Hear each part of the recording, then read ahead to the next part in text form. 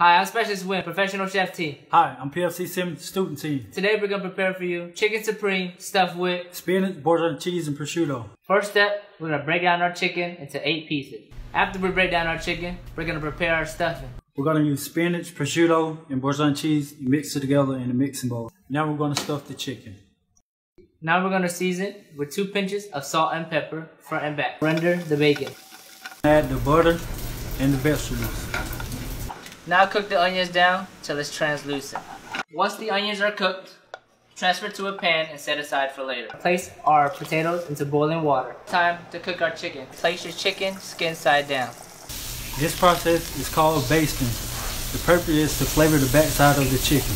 Once the chicken is seared, place the chicken on top of the vegetables and place the pan inside the oven. Cook the chicken until the internal temperature is 165. Once the chicken is in the oven, grab the potatoes and put them in the ricer.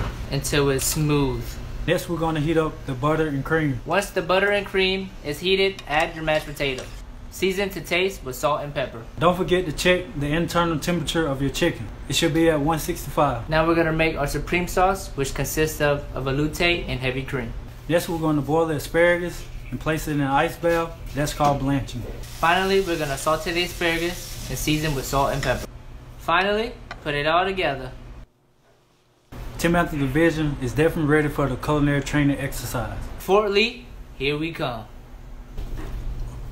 Come on, man.